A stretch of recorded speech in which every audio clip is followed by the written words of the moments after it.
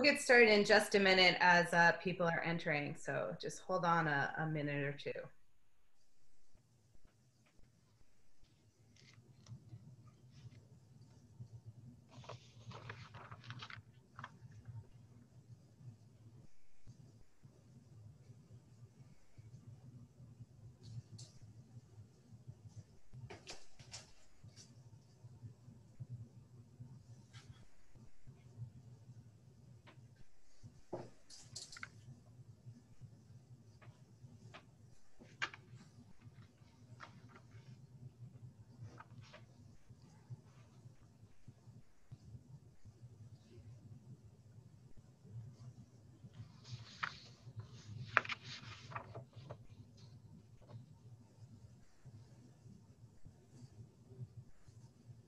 Okay, I'm going to start with some housekeeping things while folks enter the room. I'm Chrissy Giuliano, the Executive Director of the Big Cities Health Coalition.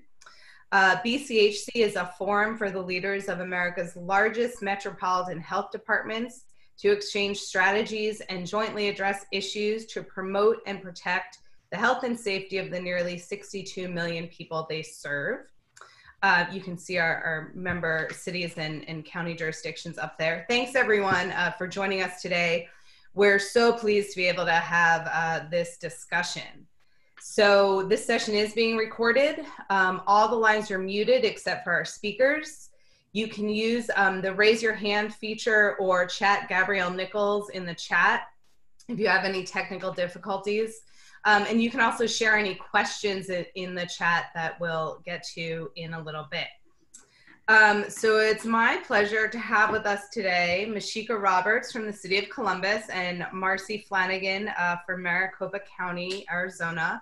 So Mysheika is the Health Commissioner, again, for the City of Columbus. Prior to her appointment as Commissioner in December 2017, she was the Medical Director and Assistant Health Commissioner. She's also our BCHC Vice Chair. Early in her career, she served as an Epidemiological Intelligence Service Officer and as Medical Director for the Baltimore City Health Department. She earned her MD from the University of Maryland School of Medicine and her MPH from the University of Michigan, which I'm sure is very difficult for her living in Columbus, but anyway. Marcy Flanagan is the Public Health Director in Maricopa County, Arizona, which encompasses the city of Phoenix, among others. Among her duties as Health Director, she's responsible for setting public health policy and responding to public health emergencies, among many other things. Marcy previously served as the Director of Pima County Department of Public Health and is currently the President of the Arizona Association of Local Health Officers. She has a degree in sociology from the University of Arizona, a master's in administration and in public health, and a doctorate in business administration. So thank you both so much for being here today. We know you're so busy and we really appreciate you sharing your time with all of us. So before we sort of dig into the current situation that's going on, let's think back a little bit to the early part of the COVID-19 outbreak. So in February and March, we weren't necessarily hearing as much about Arizona and Ohio, though I know, Marcy, you had a case early on. So thinking about that, what did you do in those days to prepare for, sort of the surge that you've seen most recently? And what did you learn from observing what was going on in other cities or states? Marcy, why don't we start with you? Sure. So for us, really seeing those early outbreaks in the long-term care facilities, we started ramping up early, getting our staff and getting some more contractors on board that could provide some infection control recommendations and guidance to those long-term care facilities, and also tried to start figuring out how we could limit the staff that we know works between multiple facilities, where we already were seeing small, numbers pop up. But early on, we, were ramping up all of our contact tracing and all those things that you do anytime that you start having early on emergence of a communicable disease. So all of that really helped us. And then just communicating with those health officers and directors of those cities to see if we could offer assistance, but also learn from them and take any recommendations that they gave. Great. Mysheika? So we too were watching and learning from other cities, whether it be New York and Washington. We started organizing ourselves here in late January. We went into an incident command structure. I was updating my mayor on a weekly basis of what I knew about the virus and where it was circulating. We had testing available at that time only through our state. So we had a few cases that our hospitals were sending to the state lab for testing, and none of them came back positively, fortunately. But what was really on our horizon is we were working with a group that was planning the Arnold Festival. And the Arnold is an international event that happens every March here in Columbus, Ohio. And they bring in close to 20 to 30,000 people from across the world to compete, but also people come just to sightsee, to see the sites, and to go through their expo center. So we had been working with those organizers and the medical leads for them about what they were going to do to control travelers or their sporting event spectators, as well as the participants coming from the countries at that time that had high levels of cases, like China, like Italy. And so we had been working with them closely. And they had a plan that I thought was okay, but it wasn't the best. And as things got more and more intense, I got more and more concerns about what their plans were like. And so I literally woke up on a Monday morning. The expo was scheduled to start that Thursday. And I literally woke up that Monday morning and I said, I don't feel good about this. I don't think this event should happen. And I told my staff, and my staff almost fell out of their chair. They're like, there's no way you can cancel that event. You know, it's a huge income stream for the city and the state. Long story short, I called my mayor, I called others, and I called the director at the state health department. And by Tuesday, there was a decision that the governor had decided that they weren't going to allow the Arnold to take place. So that was really what got everyone here in Columbus to stand up and open their eyes and realize that COVID-19 was serious. But at that time, the state didn't have the capacity to test. We were sending all of our samples to CDC through our state lab. And so myself and the state health director were really concerned that if we had cases here as a result of this event, we would not be able to get individuals tested appropriately. So let's sort of come back now to the present. You know, you've both seen different curves over the last couple months, you know, in the cases and unfortunately deaths. Marcy, we've heard a lot about Arizona in the media. So tell us a little bit about, you know, what you've seen over the past 2 months or so, where you see your current outbreaks going, and what's sort of challenging you the most these days. So I can start. Really, what we've seen the past couple months, we saw our huge spike in mid-June, and we were seeing upwards of 3,000 cases a day. So, you know, I don't know how many epidemiology staff that, you know, everyone thinks is available in the US, but there's hardly an amount that you could have trying to track, trace, isolate, quarantine when there's 3,000 cases a day coming in just, you know, daily.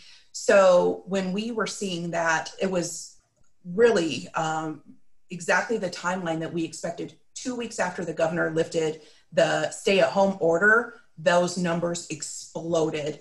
And we were scrambling. We had already, prior to that, we were seeing just around 100 cases a day, 200 cases a day. So we were ramping up, hiring, training, getting contracts and board, getting everything in place to be able to do about 600 case investigations a day. And when we hit 3,000, obviously 500, 600 is nowhere close to 3,000. So our staff was drowning.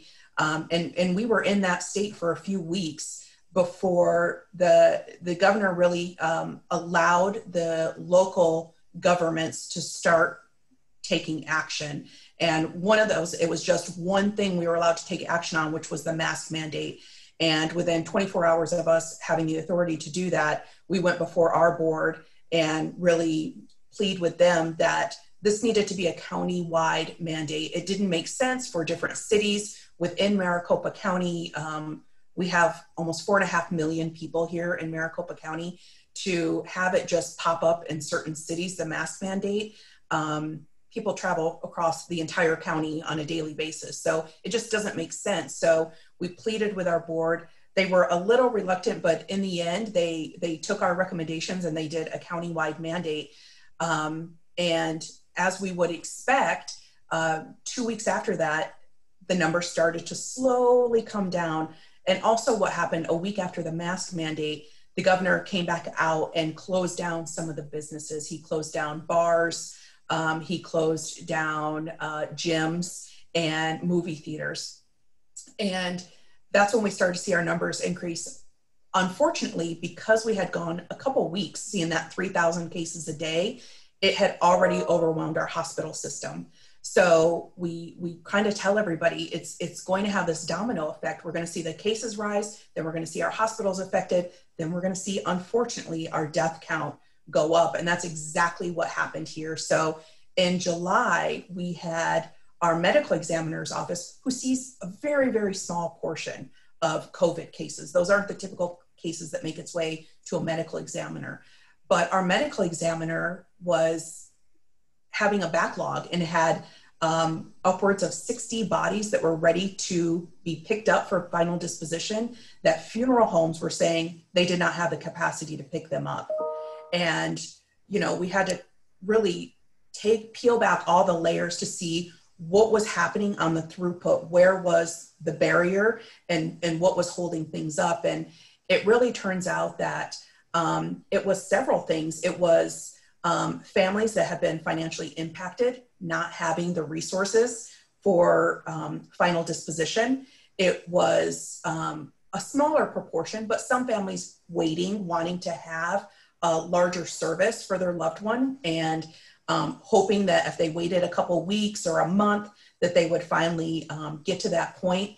And you just had funeral homes overwhelmed. So we have put several things in place that have kind of mitigated some of those efforts and helped relieve it. But in that interim, we did have to order portable coolers. We ended up using those portable coolers, and it wasn't a result of because the medical examiner was overwhelmed with cases. It was these were bodies we put in separate storage units, coolers, that were waiting for final pickup from funeral homes. The other thing we really discovered in our state is that funeral homes do not report their capacity to any state database or agency. So it literally took hundreds of staff hours calling every single funeral home in our county to ask what their capacity was. We heard from some that said, oh, we have room, you can, send some to us. But then we had others like, no, we're stacking bodies. So we have asked for an executive order to be put in place, something similar to where hospitals have to report what their bed capacity is, that funeral homes have to report their capacity to the state. That hasn't happened yet. So our fear is that really what we are getting ready for is just yesterday I found out from the state that we are probably hitting the benchmarks because our numbers have come down significantly, and we are really getting community spread under control, that by tomorrow they're going to allow these bars and gyms and movie theaters to start opening again. And so we're scared. We're worried what that's going to do.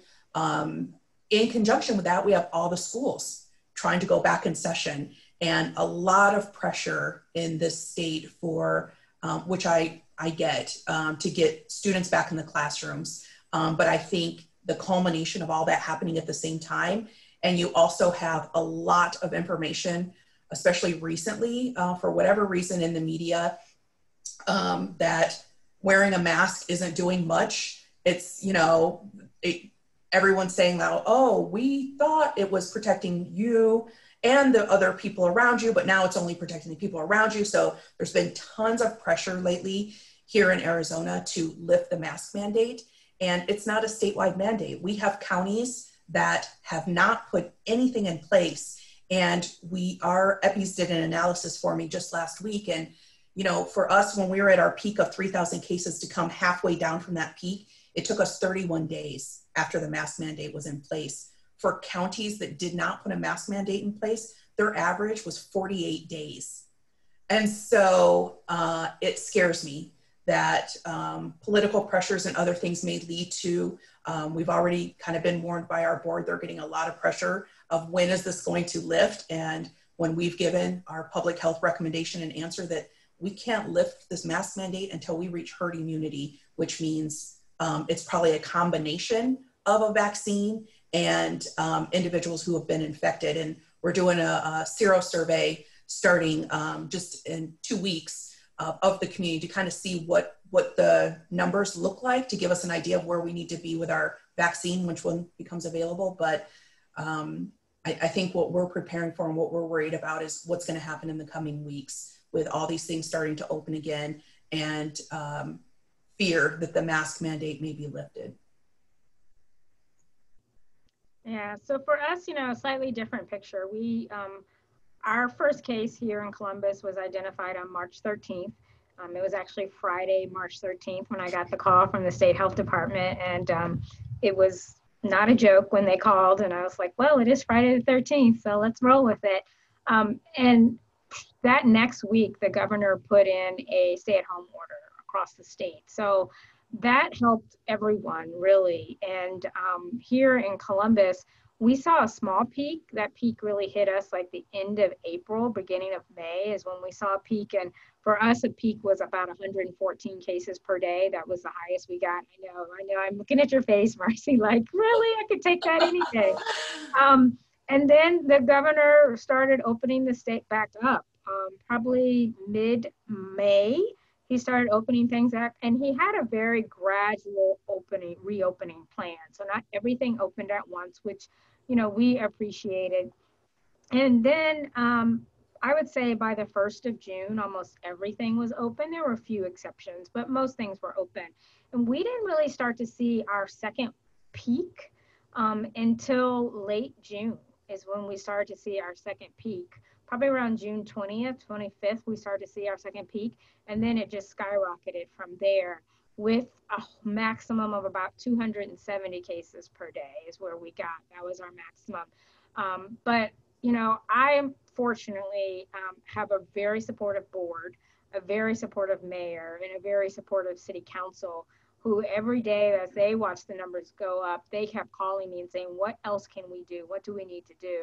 So my mayor put forth a mask order on July 3rd. And that helped some, but we also saw a lot of people having July 4th celebrations. All of the organized fireworks throughout the county had been canceled this year as a result of COVID-19. So that was a good thing. But initially it was kind of city by city who was taking on the mask order. And so finally the governor did put forth a statewide mask order. Initially he put it county-based based on how many cases you had per county, and then he made it statewide. And that has helped tremendously. We saw a significant decrease in cases about 14 days after our mayor put in the mask order. So that helped. But those cases stayed high for a while. Fortunately, we never saw any issues with our hospitals. That's good. They always had capacity. You probably heard in Ohio, we had a few prisons that had some large outbreaks of COVID-19. Fortunately for me, none of those were in my jurisdiction, but many of those patients ended up coming to hospitals in my jurisdiction. So my hospitals felt it, but never to the point where they were over capacity. And then something that also helped us is the bars. We were seeing a lot of inappropriate behavior at bars, people not practicing the social distancing. Obviously, it's very difficult to wear a mask when you're at a bar trying to drink. And some of the bar owners got really upset. They said, you know, we feel like you're picking on us, even though the data is very clear. It's not the bar itself, it's the behavior that happens at the bar. So we tried to pass some rules to put bars, to have them close or actually have them close. Our plan was to have them close at 11 p.m. and our city council passed that legislation. And then we were taken to court and we got a restraining order. And so that was put on hold. But the governor heard it loud and clear. We had a visit from Dr. Burks. He heard it from my mayor and others. And so he put a statewide order in place that alcohol you have to stop selling alcohol at 10 p.m. every night. And you have to be done consuming it by 11 p.m. every night. The restaurants or bars don't have to close, but they can't sell and no one can consume alcohol after that. That has also helped. We've seen a decrease in cases, it's particularly in the age group of 20 to 29. That's where we saw the biggest increase in this second wave was in that age group. So, we have a statewide mask order in place now. We have I'll call it an earlier curfew on alcohol, so to speak. And so those two factors, I think, are really helping. But we do have some schools that are going back. OSU, one of the largest universities in the country and definitely the largest in the state, started classes this week. I've been working very closely with them. They're trying to test all of their students, particularly those that live on campus, every single week. And they're helping us by taking over the case and contact investigation on our behalf. They've hired more staff. So, we have concerns moving forward, but we think we're in a good position right now if we can hold tight on the mask order and the alcohol sales. Great, thank you both. So, you both sit in, so Marcy, you run a county health department, Mysheika, you run a city health department. You live in states where you have varying degrees of local control or not.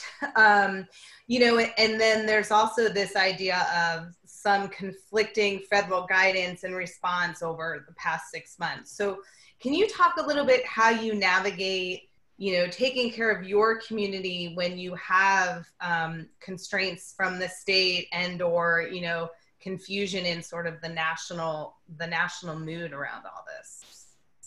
I don't know who wants to go first. Sure, I'll go first. So, as I said before, I think we have a very supportive governor who has done what is best for the residents of Ohio and the health and safety of the residents in Ohio, and really tried to put the political stuff to the side. And so I commend him on that. Our governor is Republican. My mayor is a Democrat. And really since the days of Arnold, when we were making those decisions, they've been aligned. And their priority is the health and safety of the residents of their community. And so for that, I'm fortunate. I'm also fortunate that I have a very supportive board of health, 5 members who were asking me all the time. I mean, they came to me with a mask order in June and said, how can we do a mask order? How can we do a mask order? And I said, I was worried about the safety. I was worried about the implementation.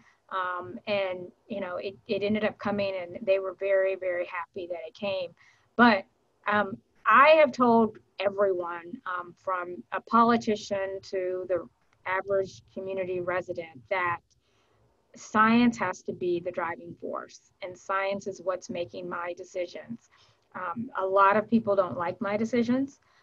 Even some of my peers and other health departments across the state don't understand why I'm making those decisions. But I remind everyone that I have the largest county or the largest city in the state. Franklin County, where we sit, is the largest county in the state. And we have been leading the state pretty much since week 2 of this pandemic here in Ohio with a number of cases. And so we have collectively in Franklin County 20,000 cases, I think 21,000 cases. And I think the next county that has the highest is 16,000. And so I remind people of that all the time when they say, well, why can they do it here and they can't do it here? Well, we have 20,000 cases and they have 10,000 cases or whatever the case might be. So it's been challenging. I've never experienced this before in my public health career. I've lived through Zika, I've lived through Ebola, I've lived through H1N1, and this is like no other. I mean, it's very, very different. And it's been frustrating at times that, there is this disconnect between science and the policies that are being suggested. But I feel strongly that if I rely on science and the science is out there, that I'm doing the right thing for my department and for my community and for all the people who live here.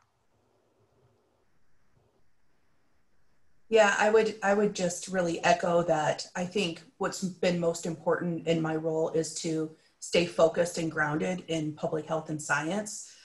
Unfortunately, our mayors and governor have not been on the same page, and it's been difficult. It's difficult because when the governor put in his executive order, part of that early on was that no local government could put anything in place, that all of that kind of authority went to him. The good thing is that we do have a good relationship with our state health department. We have, twice a week, we're on the phone with them, with all health officers in Arizona and the state health department. So we've been able to give input and guidance, but it's been limited on what recommendations we can make to our board that they can actually take any action on, because that authority has been taken at the state level. So that's been a little frustrating. Our board, though, would like to see the mask mandate happen at a statewide level, but there hasn't really been interest for that. I think there's too many, smaller counties that are just really, really against having anything in place.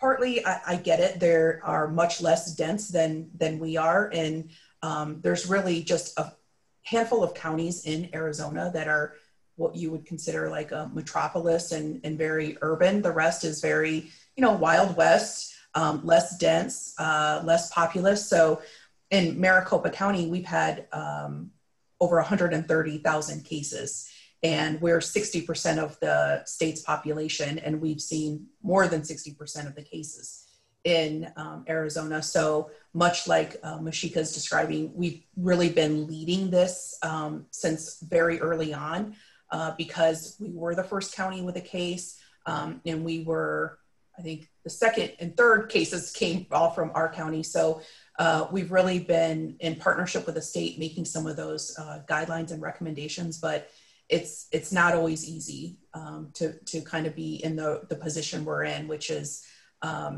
really making sure that we're leading with public health. And we've had, and it's not just from one side of the aisle, we've had people be upset with us. And that's I've lived through all those same public health pandemics and epidemics, and this is very unique. And I think it does not help that it is an election year. And so unfortunately, I think politics have started to swirl in public health world, that our staff, especially our epidemiologists, we're just used to really doing public health. And so they don't understand when something makes public health sense and follows the science, why we're being questioned on it. So that's new, and it puts additional pressure on everybody. And I think we've seen the result of that, which is unfortunately a mass exodus of health officers around the country.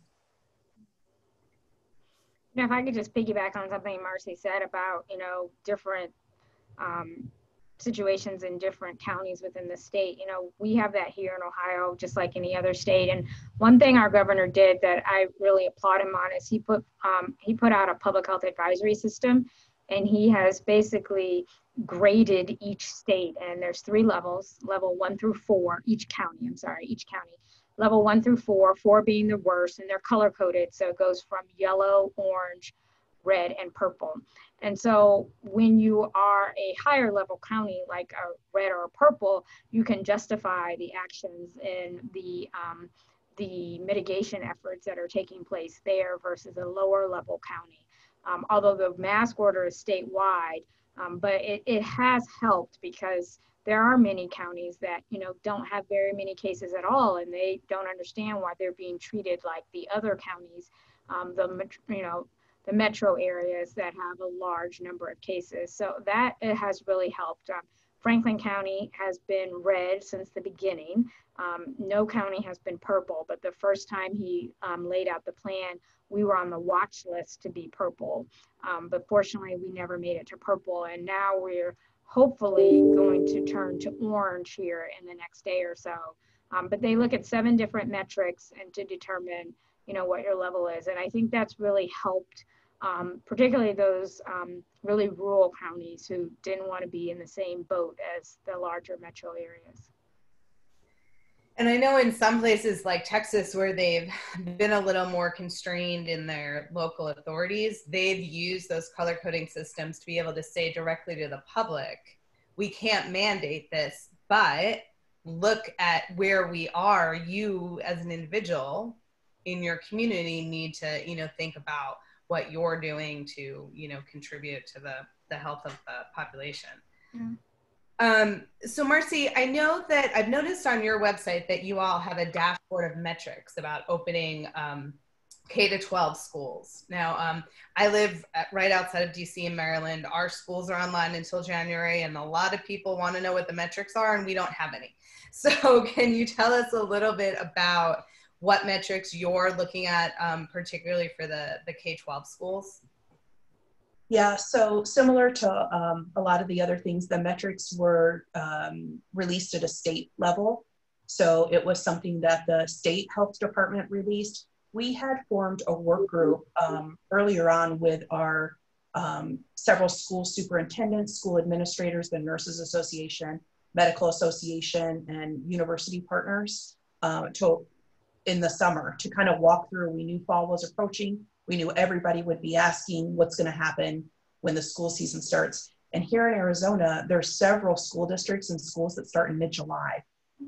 They have in their what they call kind of year-round school. So school really goes through July through late May, and then there's only about 6 weeks off, and then they're right back in school again. So those schools in July were looking for answers that we were similar to what you're describing. We didn't have anything in place because we were just in the height of dealing with our numbers.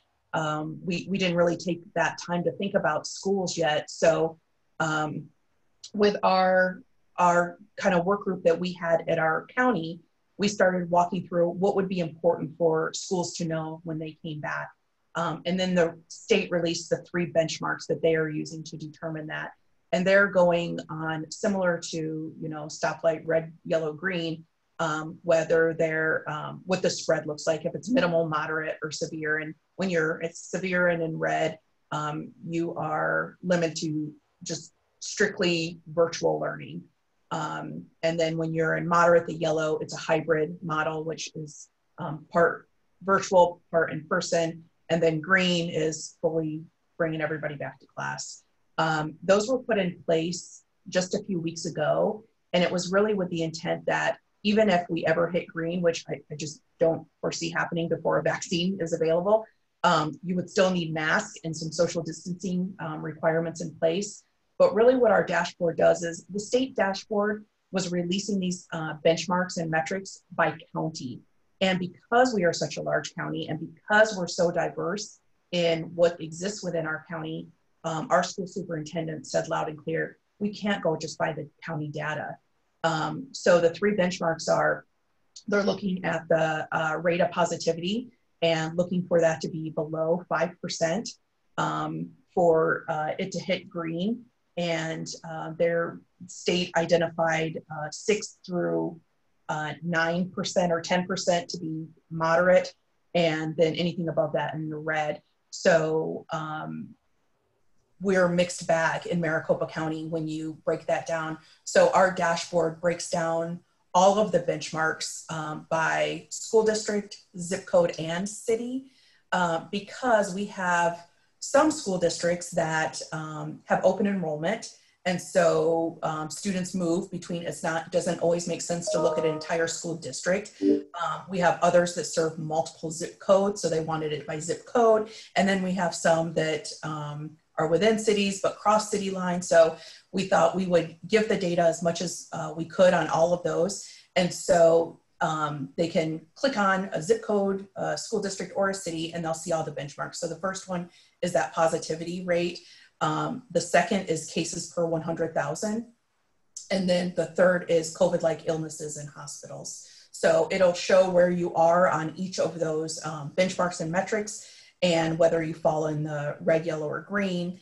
And right now we had one, and again in Arizona, what what happened at the state level was that ADE came out with these in conjunction with the Department of Health, the Department of Ed, but the decision lies at the local level again. So it's up to school boards to determine if they're going to follow those or if they're just going to bring students back. And we have a school district that brought students back, and we're already have cases, and they've been back a week. So we already have over 30 students we are put at home isolation because they were exposed to a positive case. So it's happening, it's there, and we're just trying to give the schools the best information and resources and data that we can as possible to make the best decisions moving forward. But we have the opposite end of schools that say, until there's a vaccine, parents should plan on their students learning virtually. Mysheika, how are you all handling K-12 opening? So, the governor came out and said schools should reopen if they can. He said that sometime in July and has continued to reinforce that. And right after the July 4th holiday, when I saw the numbers increasing here in Franklin County, I got very concerned. And I told the schools, drafted recommendations that they should not bring kids back into the classroom face-to-face until we had seen 4 consecutive weeks of a downward trend in cases. So many schools were not happy with that. I only have 2 large public school districts in my city, but a lot of the surrounding suburbs, those school districts were looking at my guidance as well. And so it took 5 weeks to get to 4 consecutive weeks. And so we just hit that mark this week. And I just shared that with them. But, other health departments really around the state have just been saying, let's talk about your plans. They haven't really given them that kind of criteria or guidance of when to reopen. And I've been clear with my superintendents, like, I want the kids to go back to the classroom. I realize there are many, many benefits for them being at school. But I also want them to be safe, and I want your staff to be safe. This is not just about the kids, it's about the staff. And since, I made the recommendation about a downward trend in cases, the governor has now come out and said that everyone in a school building has to wear a mask. At one point, it was just the staff and not the kids. So now he's saying everyone has to wear a mask. And so I think those will help, but we do have some schools that have started, mostly our private schools, and we've got a few cases. And so our largest school district here in the city, they chose to wait and not do face-to-face and do virtual for the first quarter. So they're not planning to at least entertain the idea of coming back face-to-face until sometime in October. But I've also told my schools, like, I can't guarantee what October is going to look like, or November or December. Right now, there's a window. And if you can, utilize that window. Get in, get those kids into the classroom, have them meet the teachers. I don't know how long it's going to last. I really don't know. I don't have a crystal ball. So that's been challenging. That's probably where I personally got most of my hate mail from the parents when I said that. And then I also said, if you can't be in school, you can't have sports, or you shouldn't have sports. Again, it was a recommendation, but I mean, my email box was flooded with emails of parents saying, how dare you take away our kids' sports? But again, if it's not safe enough for them to be in the classroom to learn, how can it be safe enough for them to be on any sporting field without a mask, right, playing some activity or sport that they love, but they're not protected? Yeah, so our schools, as I said, are virtual, and my son is playing Little League, and they're all masked except when they're in the outfield. But I tasked, this is like the whole world on this webinar doesn't need to hear this, but I tasked my husband with going to the first practice to gauge the mask situation, because I was like, I don't want to be the public health mom who, pulls my anyway, but we digress. So let's talk a little bit about your staff, or the staff of your health departments. We've heard, and we've all talked about this, but for folks who weren't part of those conversations, we've heard a lot about the mental health implications, particularly of healthcare workers in the media. But obviously your teams have also been working 24/7, possibly for longer, right before hospitals saw the surge. So tell us a little bit sort of what you've been seeing and hearing from your staff and what you do to try to support your workforce, again, knowing that this is not going to be over tomorrow, but that there's a pretty, long horizon for everybody to be doing this work 24/7. Yeah, for us, we were fortunate when we got our CARES Act funding that our board was supportive of, especially our staff, that we had staff early on. And then when we hit our numbers in June, that we're working nonstop, that we're working 7 days a week, 12, 15-hour days. And not because I was standing over them, making them be there. That's what public health staff do. They're very passionate and dedicated about the work that we do. And they get very close with the individuals they're working with on cases. They have family members really open up to them about their loved ones that are in the hospital or are in quarantine that they're worried about. And so they felt obligated to continue to come in and do the work that they're doing. So, money is only good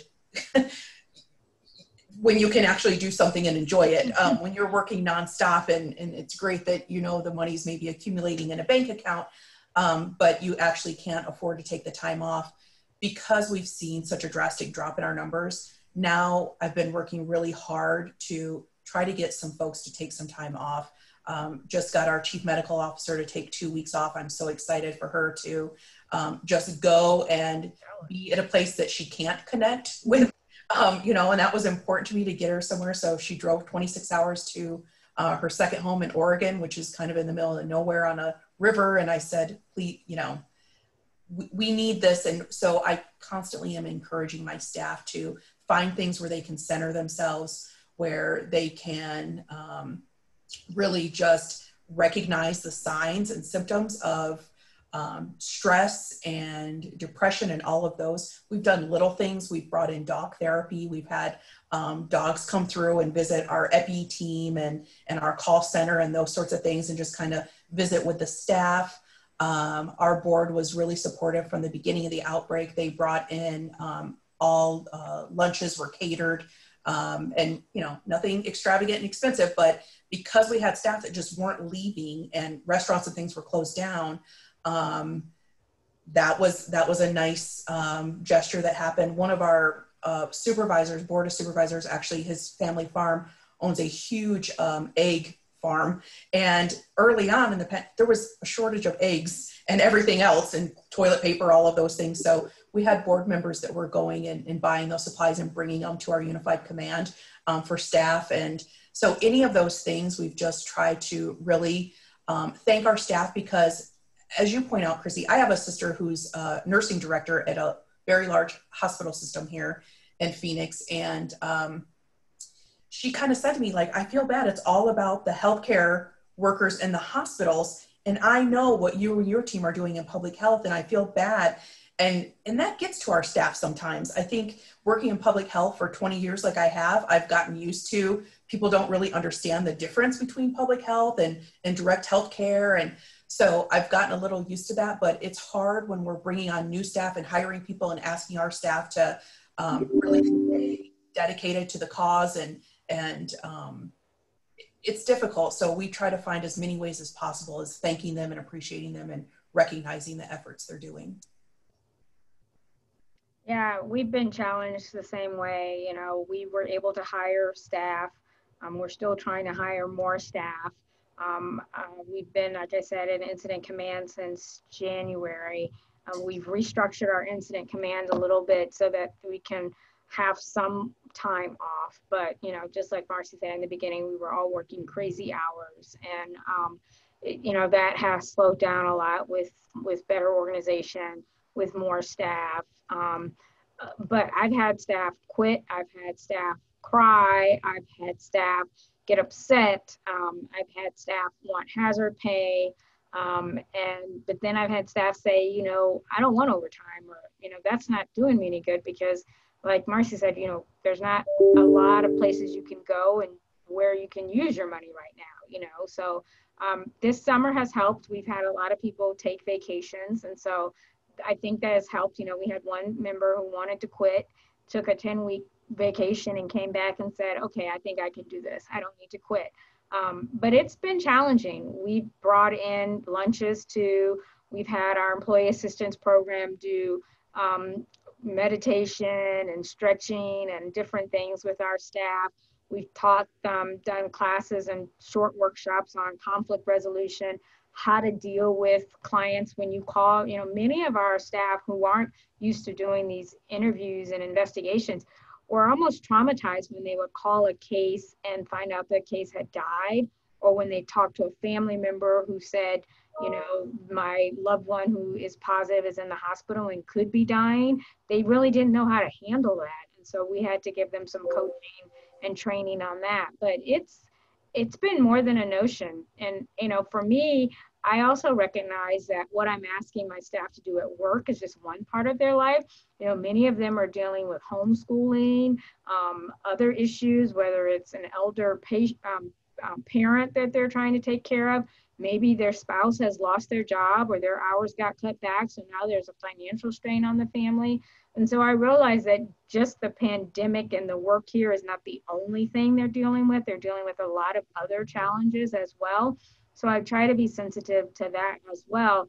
But my staff got very frustrated, particularly early on when all the attention went to the healthcare providers and first responders, which most people assume is police and fire. And they were like, well, what about us?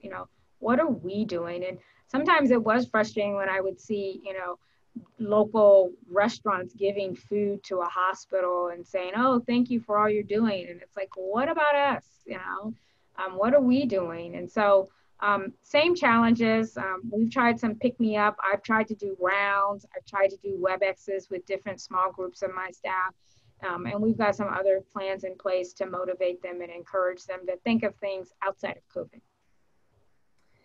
And what about you all and other leaders of health departments, right? How are you trying to balance caring for your staff and yourselves? I don't know the answer to that. It's been hard. I pretty much worked nonstop from March until the second week of July when I tried to take a week off. And that week off ended up being 2 days in the office and almost all of 4 days on email or some way, shape, or form connected. So I didn't come back rested at all, and my staff were really upset with me. They were frustrated with themselves too, because they felt like they didn't do enough to support me and support that week off. And so I learned quickly, like, I can't do a whole week because that's just too long right now with everything going on. And so in August, I started taking Fridays off. So I was able to disconnect on a Friday, and that has worked for me thus far, that I can take a Friday off. But I've got my first planned time coming up to take a real vacation, and I'm excited, but I'm a little nervous too about, how I think everything is going to be okay, but it is hard. And, I've still tried to keep up with exercising. I'm still trying to make sure I eat well most days. I tell my staff this all the time, and I don't know if you are familiar with this. It's not a diet, it's called an eating plan called Whole30, where you basically go gluten-free, sugar-free, dairy-free, grain-free for 30 days. And I had started that right at the beginning of March. And my staff, and you can't have alcohol either. So my staff, some of those early days are like, I just want to go home and have a drink. And I was like, I can't. And they were surprised that I was able to do it for 30 days at the beginning of the pandemic. But what I told everyone is it gave me structure. It gave me focus, and I could control what I ate, but I couldn't control the other things. And so that I think really helped me, because I've actually kind of continued it throughout the pandemic. I've been doing it like 80% of the time, not 100% of the time. And I am drinking alcohol now. I needed it. Marcy? Yeah, I would say it has been difficult. I think many health officers are in the same boat as us. It's hard to get away. I actually had a couple of days off in March, very early on in the pandemic, and it hit the newspapers. And I got a lot of criticism and hate mail and call for my termination. And without going into too much detail, I lost a daughter last year, and it was a memorial thing that we were doing that I was out of the office for. So to get that kind of reaction from the media and the community was really a lot. It was, not only were my staff heartbroken and frustrated and angry, my supervisor was like, this is not okay. So I think I've been a little gun shy to take any time off since that happened. But I am getting now my supervisor and county administration saying, you need to take a few days off. So I consider Fridays like a nice day for me because I actually go and work out of my office. Every other day I'm at the Unified Command, which is a whole different location and building.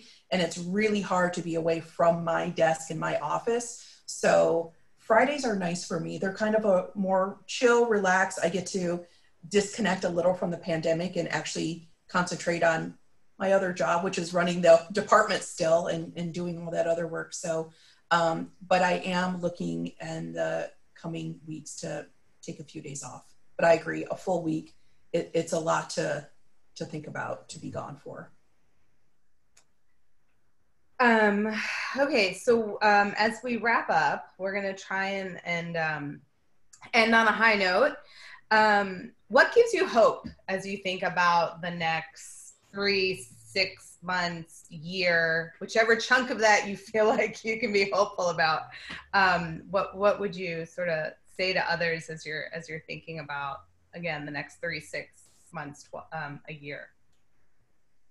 I think for me, what gives me hope is knowing that I think we're going to see a vaccine in that time frame. Some are saying by the end of the year. I would be really amazed and excited if it's by the end of the year.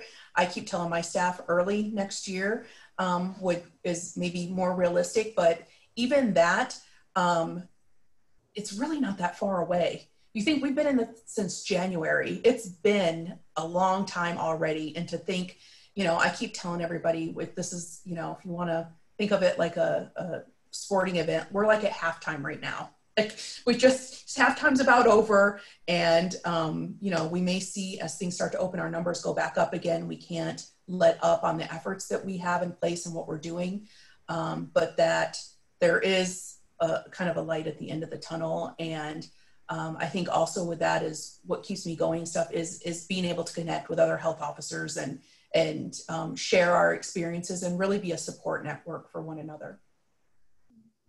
Yeah, I would agree. Definitely knowing that there's a vaccine on the horizon gives me a lot of hope. I'm optimistic that we'll get it sometime in the first quarter of next year. But then, the challenge that I remind my staff all the time is then you have to get it in people's arms.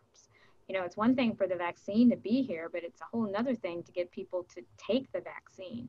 And so, we've already started to work on our plans of how we would distribute the vaccine, but we're also going to have to do a lot of communication of telling people why they should get the vaccine and why it's important. So, but that does give me a lot of hope. And, I have to admit that my staff have been incredible, especially my leadership team. They've been incredible supportive through this whole process, and being able to connect with, as Marcy said, other health commissioners across the country who tell me things like, we got 3,000 cases a day. I'm like, oh, okay, I can rest easy with my 275 cases. So those things just help put things in perspective at times. And then to know that you're not alone, that other people are going through the same challenges that you are. And so the feelings you have, you shouldn't, be embarrassed or concerned about your feelings. They're valid feelings because other in your same position are having those same feelings and concerns. Well, I'm glad that gives you all hope, because whenever I convene you all and the other health commissioners on our monthly or twice a month calls, I literally hang up and I walk downstairs to my husband and I tell him how depressed I am. All of the challenges you all are facing every day. So I will try not to be the Debbie Downer, but thank you. This has been a great conversation. Really appreciate it. So this, I think, is the 6th in our series of ongoing discussions with different BCHC members. We have another one next week where we'll hear from the commissioners of Chicago, the city of Chicago and the city of Minneapolis. And then later in September, San Antonio and Charlotte, Mecklenburg County. Those two health directors are old friends, so that'll probably be fun too. There'll be a little bit of chatter. Also, just so folks know, the recordings of all of the previous webinars are on our website. You can sign up to register for them, and our contact info was there and then disappeared. But you can look at our website. Happy to answer questions as we can. So again, thank you both, Marcy, Mysheika. It was great to chat with you. Thanks everybody for tuning in. Have a great afternoon. Thanks. Bye, you guys. Bye. Bye.